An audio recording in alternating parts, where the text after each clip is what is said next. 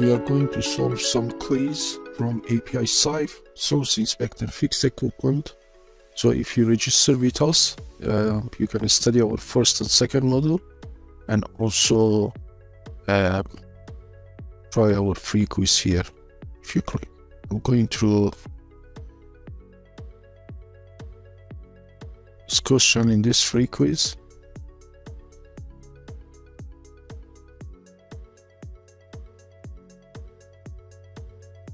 Cold working is plastic deformation below the recrystallization temperature. So always remember, cold work is always below the recrystallization temperature. Simple as that. Hot working is plastic deformation above the recrystallization temperature. Right? So that's the main difference between cold work and hot work. Maximum allowable working pressure is the maximum gauge pressure at the top of the pressure vessel. The reason is that that's the most onerous one, not accounting for a static head. So if the gauge is at the top showing some numbers, the pressure at the bottom would be more than that. You account for of the liquid.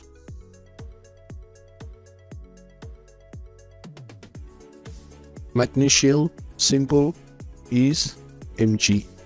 Now this might look like an easy question, but you need to know the material test reports. You need to look at it, and you should know what each symbol of the material there means. Where manganese is symbol is Mn. Carbon is C, for example. Iron is Fe. MPS stands for nominal pipe size. You can see it says permitted size, pipe specification, pipe standard. It stands for nominal pipe size, not the actual pipe, but the nominal, very close to it. So you should know the very basics of the terms and definitions. Maximum permitted ovality tolerance of a pressure vessel, Dmax minus Dmin minimum, shall not exceed 1% of the nominal diameter of the vessel. This is according to Pressure Vessel Construction Code, ASME Section 8 QG 80. Qualification is a combination all the following except commitment. Now remember, qualification, it needs a skill, it needs experience, it needs knowledge, it needs training. But commitment is something personal, and it's nothing to do with the qualification. The process of monitoring or observing the inspection activities is associated with the materials, equipment, and or component for adherence to the specific procedure, product specification, code or standard specified in the contractual requirement is called quality surveillance. So quality surveillance means you need to monitor and observe the inspection activities. To do what? To make sure that it's been built according to the purchase of the contract and the associated specification.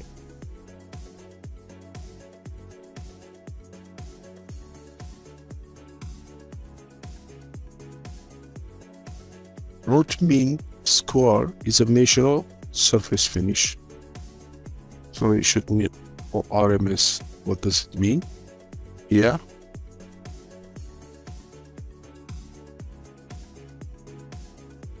Documents filled out by the SI source inspector indicating concerns or other factual description of what was noticed during the course of product surveillance, but not necessarily issues that may be considered defects or requiring NCRs, is called supplier observation report. So it's not an NCR, but it could turn into an NCR if it was not addressed by the vendor. It's intended to flag off the issues and problems and may lead to an NCR if not resolved. Well, it is Supplier Observation Report, or SOR. It gives vendor a chance to explain and correct any issue. Document that contains the requirements and acceptance criteria for the manufacturing and fabrication of specific types of equipment and component is called specification. Now here, obviously codes and standards also shows the acceptance criteria, but that is a general requirement. Specification is then you're doing for a specific equipment and within the project.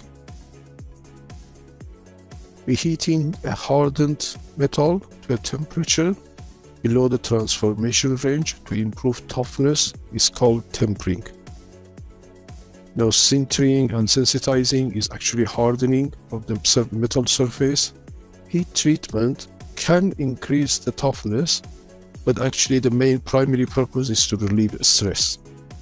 It's not aimed at increasing the toughness, although one of these byproducts could be an increased toughness because of relieving stress, so increasing the ductility, but always choose the best answer. Also, you can flag up the question here, and so like API exam, and we have progressed. There is a progress bar here, and we have also timed our mock exam question. VDDR stands for Vendor Document and Drawing Requirement. You know, there might be other terms used in project spec, but you should remember these, such as VDRL, Vendor Document Requirement List. This is a standard term used by the API. Authorized inspector's approval is required prior to release. Now, if you do after the release or during the release, it really doesn't mean anything. It should, because once it's released, what's the point of approve something once it's released? So it's always prior. Each inspection report should be reviewed for all the following except the inspection report for the content, for the completeness, for the technical clarity.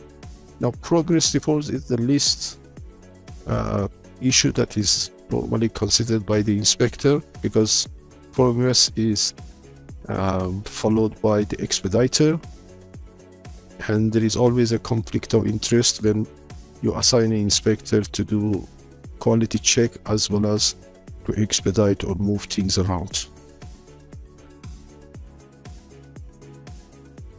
Ultimate risk associated for each equipment item is probability of failure multiplied by consequence of failure.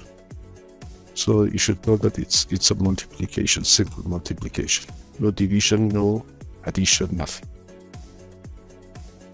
If any conflict should arise during the inspection activity, the source inspector should notify her supervisor for resolution as soon as possible. You have to observe a hierarchy here. Don't argue with the vendor. Don't directly go to the client or go to sub-vendor for that case. Talk to your supervisor and see what is the next course of action. Later edition of industry codes and standards does not apply if the contract or purchase order has specified an earlier edition of a specific standard. So because that's what has been agreed, you cannot change it unless you change the purchase order. Order of precedence is always the purchase order has got the highest order of precedence here. In project documents should have been reviewed, approved by the purchaser. So purchaser has the final authority to say how is it going to be built. Okay, so you can type in your email, and then the results shall also be sent to your email and you can also study our first and second module for free. Thank you for listening.